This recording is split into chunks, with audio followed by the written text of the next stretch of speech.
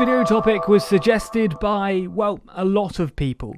Put forward your ideas and topics by clicking the form below.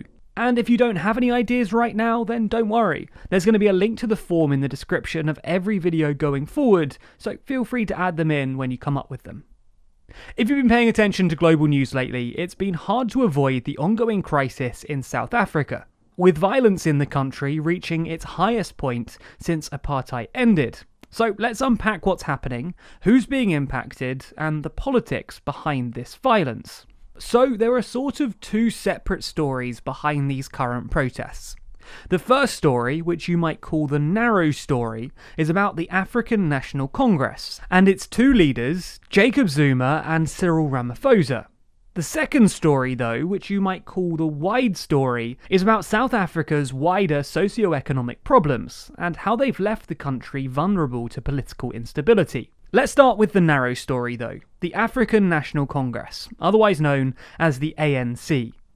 Today, the ANC is the main political party in South Africa, but during apartheid, they were the leading anti-apartheid political movement in the country, when they committed to ending apartheid and extending full voting rights to South Africans. In the first post-apartheid elections in 1994, the ANC were led by Nelson Mandela, and they won a majority with 63% of the vote, securing them 252 of the 400 available seats.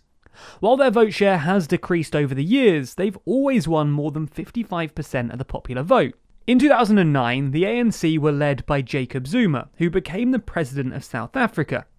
Zuma had previously served as deputy president from 1999 to 2005, and elected as leader of the ANC in 2007, defeating then president Thabo Mbeki in the 52nd National ANC Conference. Anyway, all you really need to know about Zuma in this video is that his reign was plagued with allegations of corruption and mismanagement. During his tenure, wages stagnated, debt to GDP ballooned from 31% of GDP in 2009 to 51.1% in 2018, unemployment rose from 21.5% in 2008 to 28% in 2018, and inequality didn't get any better either. On the corruption side of things, a lot of the allegations against Zuma revolve around the Gupta family. At least 3 of Zuma's immediate family have business connections with the Guptas, a billionaire family who own a business empire in South Africa. And they've been accused of influencing policy, interfering with ministerial appointments, and in 2017, leaked emails allegedly showed that they'd received millions of dollars in public money that was supposed to go to poor farmers.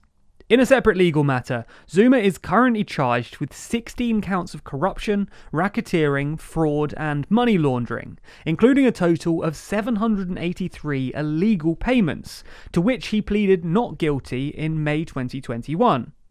You get the point though, Zuma isn't exactly squeaky clean. Anyway, somewhat unsurprisingly, Zuma's popularity began falling during the course of his premiership, and by 2017, it was down to negative 50%. With Zuma's support waning, in December 2017 the ANC elected Cyril Ramaphosa as their new leader. Under pressure, Zuma created the Zondo Commission in January of 2018, led by Chief Justice Ray Zondo, which was supposed to investigate allegations of corruption and state capture. This wasn't enough though to assuage tensions, and in February 2018 the ANC forced Zuma to step down as president, to be replaced by Ramaphosa. Ramaphosa then won the 2019 elections with 58% of the vote, the ANC's lowest ever vote share. Anyway, the Zondo Commission asked Zuma to appear before it for 5 days in July of 2019, and during his appearance, Zuma claimed that there was a foreign-backed conspiracy against him, accused the commission of being biased, and then refused to turn up on the 4th day. In December 2020, following 16 months of trying and failing to get Zuma to reappear, the Constitutional Court demanded that Zuma appeared on February 4th, 2021. Zuma didn't appear though, and on the 29th of March, the Constitutional Court issued Zuma a 15-month prison sentence for contempt of court. And then, on July 17th, Zuma handed himself over to the police, and was admitted to Estcourt Correctional Centre. And that brings us to today, where protests have broken out across the country. According to reports, the current protests have been partially organised by Zuma loyalists, who are upset by his imprisonment and want to undermine Ramaphosa. The unrest originated on the 19th of July in Zuma's province and stronghold, before spreading to South Africa's industrial heartland on July 11th. After 6 days of violence, during which more than 200 people lost their lives, Ramaphosa announced on July 14 that 25,000 troops would be deployed to stem the violence, and described protests as an attempted insurrection. And since then, more than 2,500 people have been arrested in relation to the protests. So that's the narrow story. Dogged by corruption allegations, Zuma was replaced by Ramaphosa, and when he ended up in jail, his supporters organised protests to get him out. However, this isn't a total explanation of what's happened. While Zuma's imprisonment might be the proximate cause, the protests have been enabled by wider structural problems in South Africa. South Africa has been politically unstable for years, with glaring economic inequality and terrifying poverty rates. According to the World Bank, South Africa has a Gini coefficient of 0.63, making it the most unequal country in the world.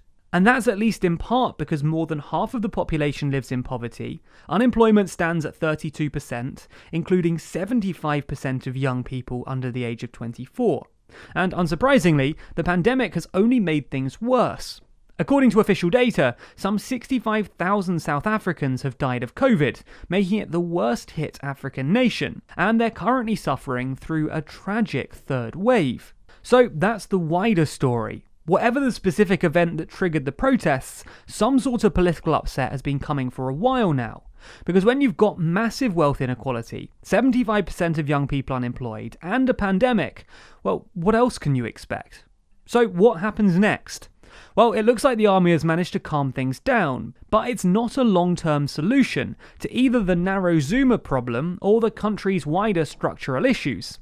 When it comes to the Zuma problem, Ramaphosa needs to find a way of either getting rid of Zuma and his allies, or harmoniously integrating them into his administration, because the Zuma-Ramaphosa split within the ANC and South Africa's government more generally is making South Africa essentially ungovernable, and making it impossible for Ramaphosa to solve any of the wider structural problems. But what do you think? What will or should happen in South Africa next? Let us know your thoughts in the comments below. As I mentioned, this video was chosen by our viewers, and you too can suggest topics by clicking the form below. You should also subscribe to the channel to be notified when new videos come out. And if you want to see your name at the end of videos, then you too can back us on Patreon. The link to that is in the description.